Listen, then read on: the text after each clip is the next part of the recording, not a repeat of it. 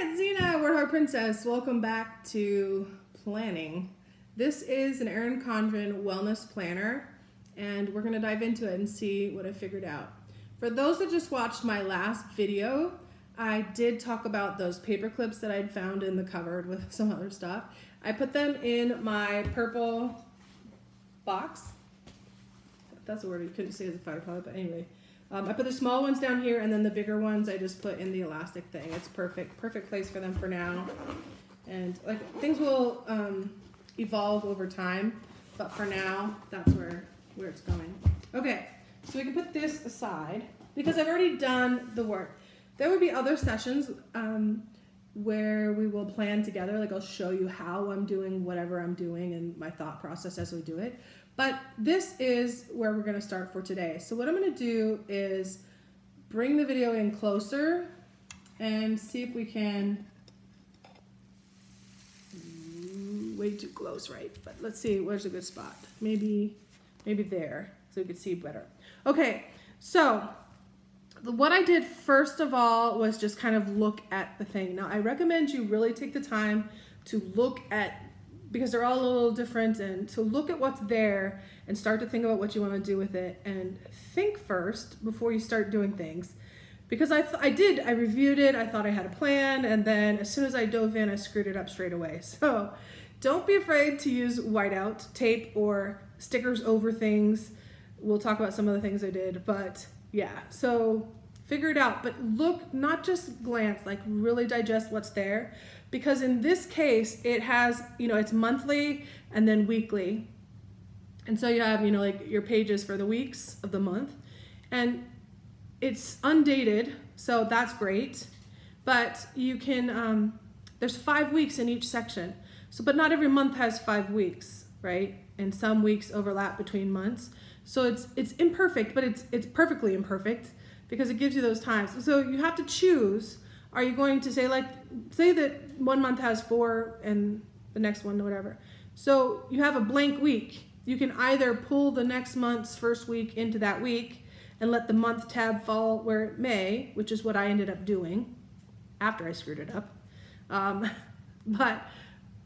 Or you can keep it as a pure month section and just leave those weeks blank or decorate them something else in between your months or weeks.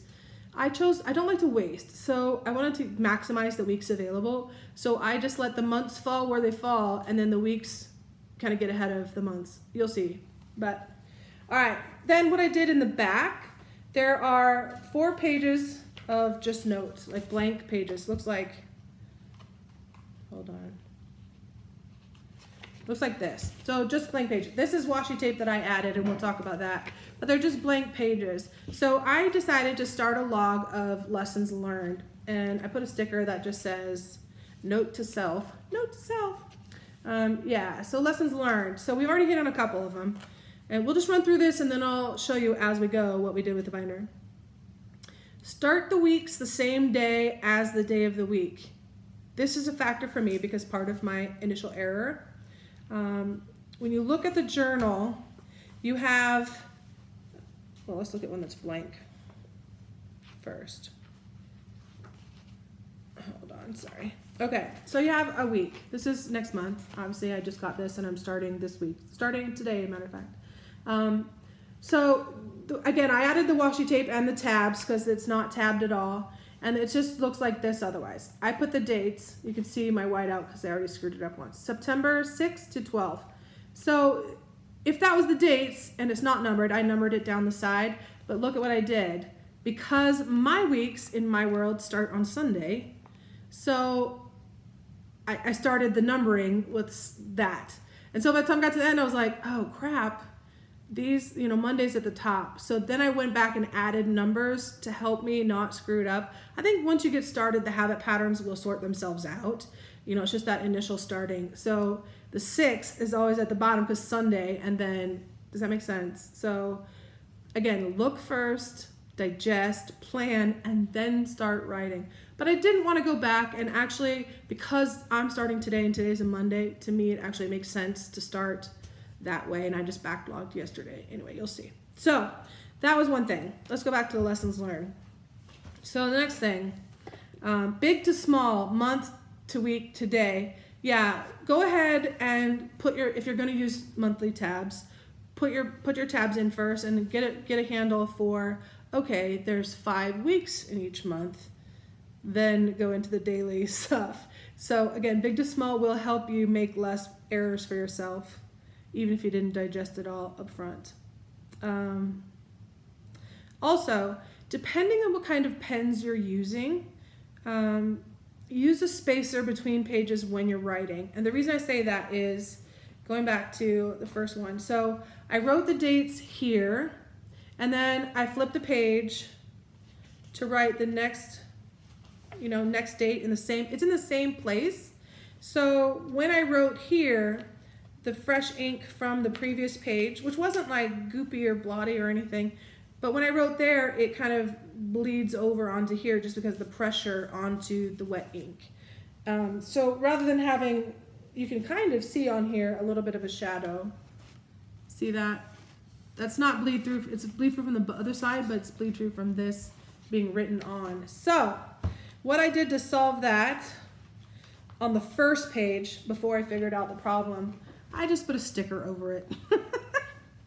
So this is the only weekly page right now that has like a sticker like that. So that was just covering the shadow, the bleed through. So what I did after is you write on this page, you put the spacer page in there, just a scratch paper. Then you write on the next page with that spacer between, and then you move the spacer forward and do the same. So it will prevent it from shadowing. So you got that. Also, talking about bleed through, some pens, I mean, this is just a ballpoint pen, so it's not really a big problem, but some pens are very dark. Like if you're using felt tip pens, make sure you have one that's not going to bleed through. Otherwise, you're going to have shadowing on the back side of all of your pages. And that, to me, then you got to do stickers.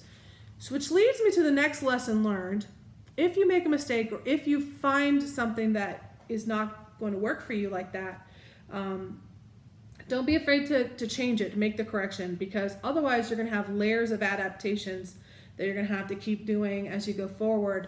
I'd rather I just want to keep it simple. I don't want to have to cover up mistakes and then cover the cover and then cover the cover. You know, it's sort of, it's like telling a lie, you know, it just spirals. Don't worry about it, fix it. I highly recommend that. That's my early lesson learned. Okay, placing, spacing, and positioning of tabs. I'm really anal retentive, so I like it to be evenly spaced. I like the same distance hanging out. Yeah, I did not do that well, and you can see for yourself how imperfect I did.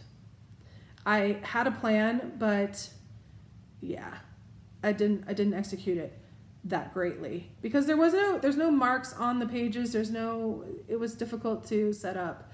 I have an idea for next time. I will measure and I will put little light pencil marks on the pages, and then I can put the tabs on. Yeah, so they're not even in distance or spacing. Yeah, okay. Lesson learned. I will do better next time. That's not, oh, and by the way, these tabs are Erin Condren. They have black ones with like a metallic embossed, or they have these colorful ones. I like the colorful ones, just kind of change it up and it just makes sense for me. Colorful. But once you stick them, this is one of those ones that's not forgiving. You stick that on that page, it's stuck on there. And so I couldn't, after I did the first one, I couldn't move anything. So I was like, well, I'll just try and do better with each tab. And I did kind of figure out a way to get them semi-spaced, but the lateral part is also a problem. All right. Yeah, so pencil marks I think will help. And then, yeah. Write the date next to the day. Yeah, I did that. Washi tape. Washi tape is cool. I didn't understand washi tape or understand how I was going to use it. I thought I would just start giving it a try. It is actually very easy to work with. It's very forgiving. Like you're like, ooh, I stuck it there. Ooh, I don't like it. Just pick it up and move it. It's great. But once it's stuck pretty well, actually. So it's great. And it's very thin, so you can use it a lot. Like I used it on almost every page. And so if you like slide your hand across here, there's a slight thickness change right at that washi tape stripe. But it's not bulking out the notebook. You know, you can kind of see it right there. It's just slightly thicker, not a big deal. And that's only because it's in the same exact place, page after page. And also the tabs are in that stripe. So yeah, but it's very easy to work with. And what I did with it was on each of the monthly tabs, I put some other side sticker here. This one has 2. This is my starting page.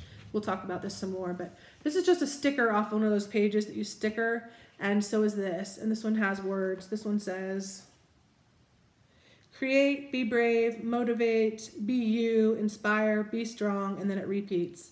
And it's a color shift with a metallic thing.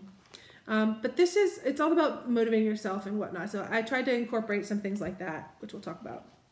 So on each of the month tabs, I have something like that on the one side. So as you change to each new month, there's a different one. And I actually ran out of those ones, so I switched to just using the sticker ones. And I tried, once I got halfway through, again, planning ahead, then I started to kind of color coordinate. So, you know, the blue and then the green and whatever. And so then I went back and added the washi tapes for the weekly pages. So at a glance, I can kind of tell, even without the tabs, or if the tab fell out, I'm not gonna replace it, but you can kind of flip through and see the colors of washi tapes for each month. So for August, I have this, like August tab was yellow. I didn't have yellow, I do coming, but I didn't want to wait. So I just did this light orange checker. And then September was a purple tab. So I did a purple wavy. And I just tried to mix up the shapes as well so they look different. And yeah, just make it fun, you know. And then October was orange. So I did a different orange with the dots. And then November is like a blue-green one. And I didn't have one to perfectly match, so I just did this blue. December was green again, so I did another green, but a different one. So there's one green. Oh, I guess I haven't done green yet, sorry. But you can see the 2 oranges stand out from each other. Let me try and put them side by side by side. You can kind of see all the colors pop out on the pages. That's just making it fun. I'm not a really big green fan, but...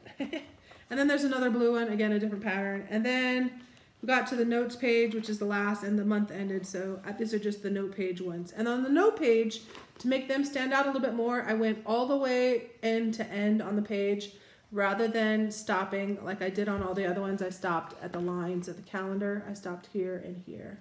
So that you can see even on the side, those note pages, they stick out because they go all the way to the edge. That makes sense? So that's what I did. Now, let's talk details of some more things on the inside. Let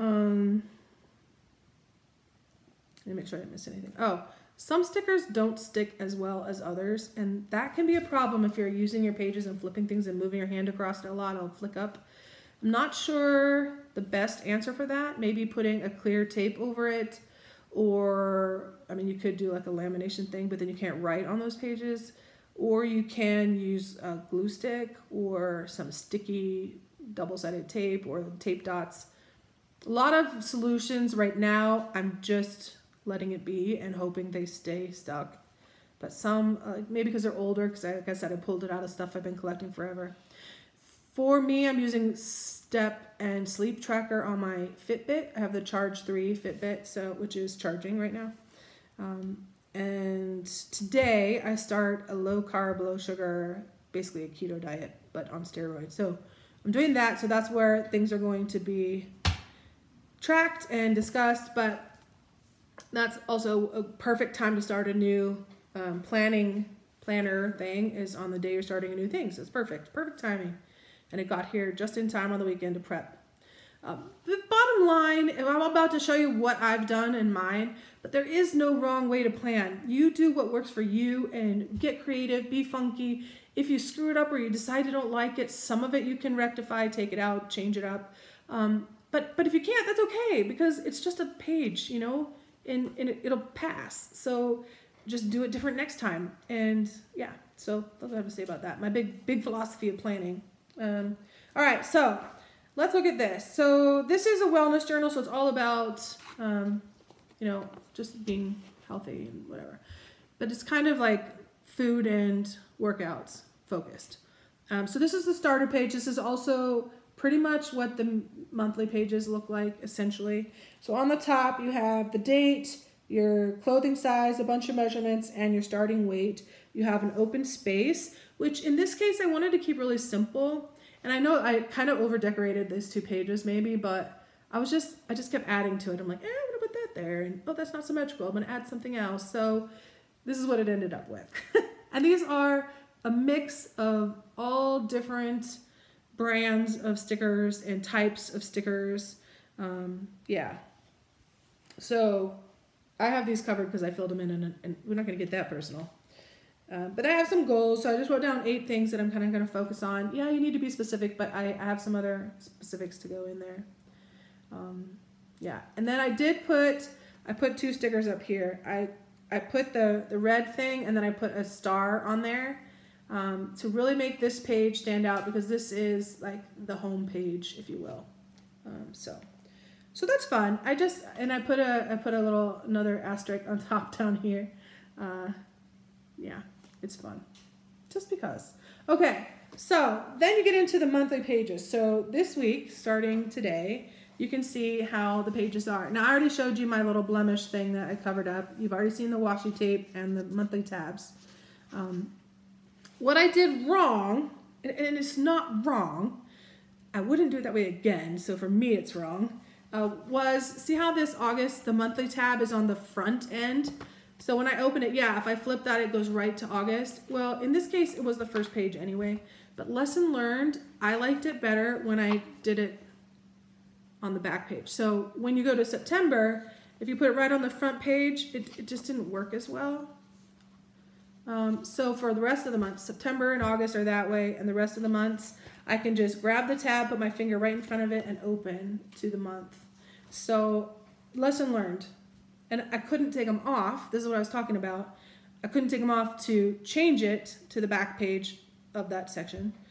Anyway, hope you're understanding what I'm talking about. So this way it opens, and this is what we're stuck with right now. Because Sunday was a wash, that was my last splurge day, and that's what it says, and it just has my numbers for the day. And then what I did for each month, not for August because that's the starting, the home page, but for each month, I tried to keep it relatively simple. We talked about the monthly tab, we talked about the sticker on the side. I tried to do something seasonal. Oh, sorry, this is seasonal, something motivational, and something physical.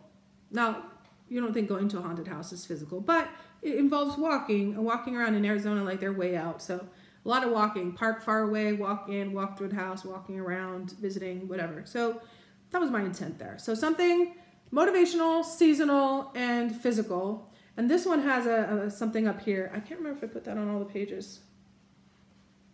Yeah, and I also put something motivational up here. So sort of double motivation. So there you go. That's what I did. And again, these are multiple different kinds of stickers, multiple different brands. And I'm just going to do each month as they come. So I'm not going to fill in the words until it's time. But I kind of thought, okay, you have your goals, so you can address more specifics from those main goals on the homepage. Accomplishments, yeah, you can say what went well. And then goal, progress, assessment. So I think more, it's going to be like resetting goals, more finite specifics. And then I'll probably use this like what I learned and what I'll do different, maybe. And then over here is just notes, maybe more of the touchy-feely, squishy stuff like, oh man, I'm really drained and this diet sucks, or whatever. It doesn't have to be negative, but I think this will be kind of some of that other stuff. And of course the measurements on top each month. So each month as you go through, there's my motivation times 2. I've got my seasonal because it's October. And then go ride a bike. Yeah, that's fun. Oh, on each of them I also put drink water. Now I drink water like a fish, so that's not really something that needed reminding, but I had a sticker for it, so I put it in there. Yeah, it made sense to me. November. So again, this is where we switch tapes. Unfortunately, because of where the tab is, it does interfere with it, but it's not really a major detractor. So you got your motivation, got my season, and go ice skating. Well, it's Arizona. Probably that will be roller skating, but I didn't have a roller skating sticker, so c'est la vie. Then we got to December. The tab was green, so I put the green sticker. And this one matches a little better, and the shape of it allowed me to align the sticker with the edge of the tab. So it does make it a little bit more aligned and discreet and, you know, whatever. So this one is my birthday. So December is my birthday. So I added a happy birthday and a little birthday thing with balloons and robots. But the theme otherwise stands. Motivation, motivation, seasonal. And then I just spread the seasonal a little bit on here because it's the best season. And then, you know, motivational. And this one isn't, or physical, I mean. It doesn't say physical, and it doesn't like scream physical, but when you look at what it says, New Year's resolutions. This is your year to sparkle. So it's two different stickers that I put together, but New Year's resolutions, that to me is physical. That will continue on with the trend. And then the next one, just January. So motivation, motivation, seasonal. It's very New Year's-y. And then something physical, go fly a kite. Now, I actually have a kite, and I will actually go fly it. And I probably won't wait till January to do it. And then the last one, February. So I did add some extra embellishments on this just because it's February and it's kind of fun, and I had lots and lots of hearts to play with. But the theme still stands. So you have your motivational, your seasonal, and the seasonal just sort of spreads out. And then you have your physical. And this physical, again, is not as obvious. But it says worry less, smile more. And hopefully at that time, the physical and the diet and everything has caught up and stabilized and everything. So that'll be different. But I just said, and my first emoji sticker. Yeah. So hearts in February. Yeah. So again, very simple. But what I was talking about with the months and weeks not aligning is, like, for example, here's August, right? And there's our first day or first week of August. You got your second week, your third week, and just looking at the dates here. So that's the 23rd to 29th. And this is artificial partly because I started August in the second week. So that is part of the problem, but the problem will still happen regardless. So then it goes August 30th to September 5th. So even in a perfect scenario, a week is going to overlap months. It happens almost every month, right? So you're going to have overlap. So in this case, I just left that there, not just because it was August, but then it goes on, right? Because there's still another week of space. So I went ahead and kept September, even though we haven't gotten to the September tab until now, right? Because now we get to the next month, but we're already 2 weeks into September by the time you hit the tab physically. That's why the tabs are there, though. So you want September, you go to September, but if you want the week you're on, you just go to the next week, right?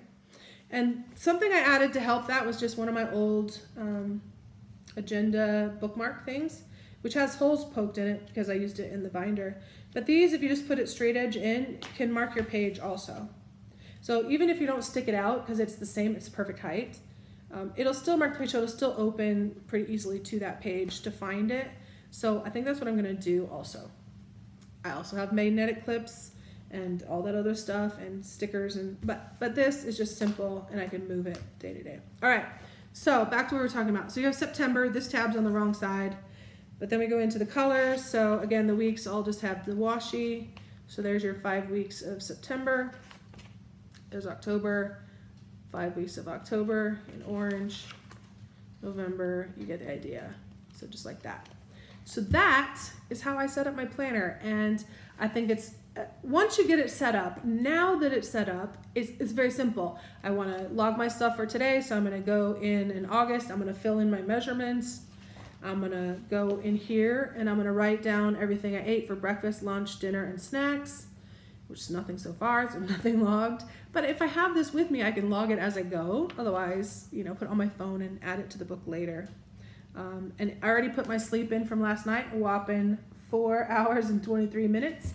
Yeah, I sleep terribly. But the score next to it, I put using my Fitbit sleep score, which isn't perfect, but it's something that will allow me to objectively gauge from one day to another because it tracks consistently.